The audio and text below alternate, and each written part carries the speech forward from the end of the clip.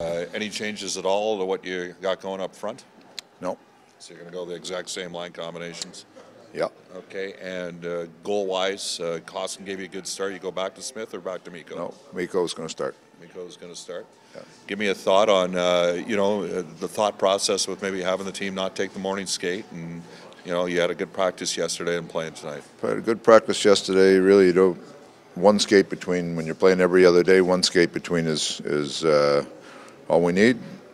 Coming out of the city, we want to make sure that we're fresh here coming in tonight. They're a team that played last night. There's no use us wasting a bunch of energy in morning skate, so we'll show up ready to play tonight.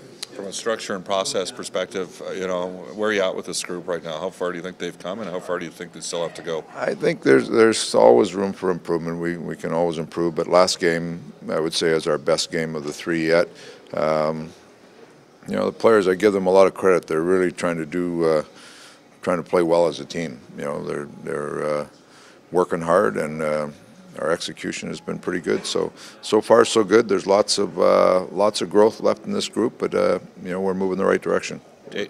What did you like about last game? What was it in particular that made it? I mean, obviously the score helps, but Yeah, the consistency in how we played in all situations. Our special teams were pretty good.